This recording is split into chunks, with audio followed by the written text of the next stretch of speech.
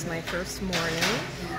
A lot of people think that I'm still a week behind in my videos. I'm not. I'm actually about a day behind.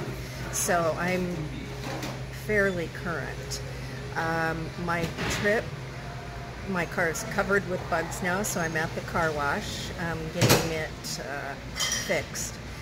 And then I'm going to go to Walmart and buy a window air conditioner. Right now my air conditioner is working fine, but it's really loud, and at this point it has to be on pretty much 24 hours a day, and I'm really concerned that if it quits working, it's going to be really bad.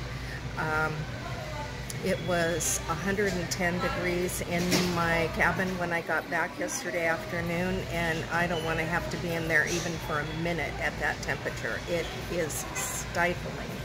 So I'm going to get an air conditioner just for backup. Parker's back to normal. He was really happy to be home, but he didn't say, I swear, he didn't say a word all the way home. He was mad at me. I don't know if I can ever leave him again, but he'll be okay. So anyway, see you in a bit. Oh, and a couple of people asked me how I felt the next day after the buffet. Shockingly, I slept all night. It didn't keep me awake. I didn't get any stomach issues from it. I'm really surprised.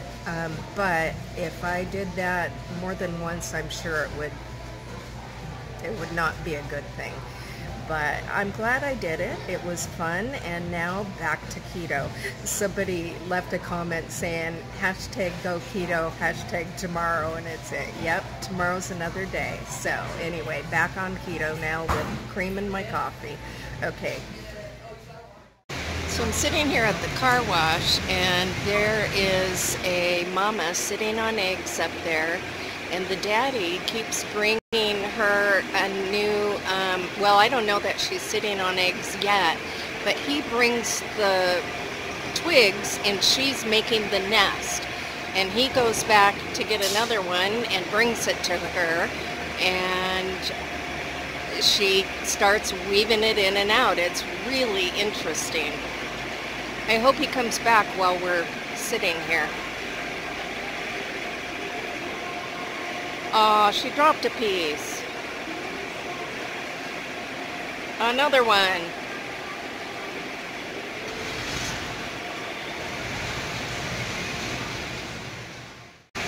So did any of you catch the police pursuit in California last night? It lasted 3 hours. I watched it live online. It was really interesting, and shockingly there were no crashes, and it ended peacefully. He was arrested. She went to the hospital. It was a domestic situation. I haven't seen any follow-up yet today. I'll have to look that up. Man, I feel sorry for those guys at the car wash in the 100-degree weather. Oh, can you imagine working like that? Way too hot. They work really hard. I drove off and wasn't even thinking and forgot to tip them, so turned around and went back. I feel so bad for them. I have no idea how much they make per hour, but not enough, I guarantee it. Well, I was hoping to get one that fits into the smallest window of my trailer, but none of them are small enough. So I'm going to end up having to put it in the big window. Now I just have to decide how many BTUs. I don't think 5,000 is enough. I think 8,000 is more than enough. 6,000 is probably just right. Can't wait to see the bruises from picking up that air conditioner. It'll take a couple days, but I bruise so easily. Getting old, thin skin.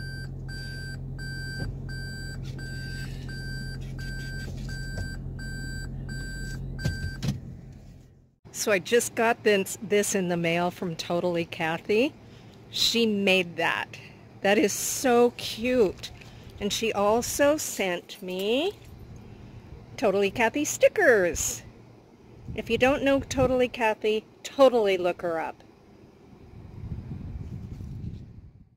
I get a lot of questions about keto and if I use any recipe books or what is keto, etc., etc. And I just wanted to show you this book that I got at Walmart last week, 5 Ingredients Ketogenic Diet, but I don't think they count herbs and spices in the 5 ingredients. And this book talks about what exactly keto is and what ketosis is, and it has lots of recipes. The only thing that I would change about this book is there isn't a lot of pictures, and I like pictures in recipe books, but other than that, I think it's a great book. So if you're at all interested, 5 Ingredient Ketogenic Diet Cookbook at Walmart. Well, as it turns out, the air conditioner I bought doesn't fit into my bigger window either. So I did find one on Amazon and ordered that. Plus I ordered installation because it's really heavy and I just am not going to be able to lift it up by myself and put it in the window. So it's $100 for the installation. It's worth it to have somebody do it that knows what they're doing. I know it's not that big of a deal. If I had a house with lower windows, I could do it, but this will just be easier. So I'm on my way back to Walmart to take that one back.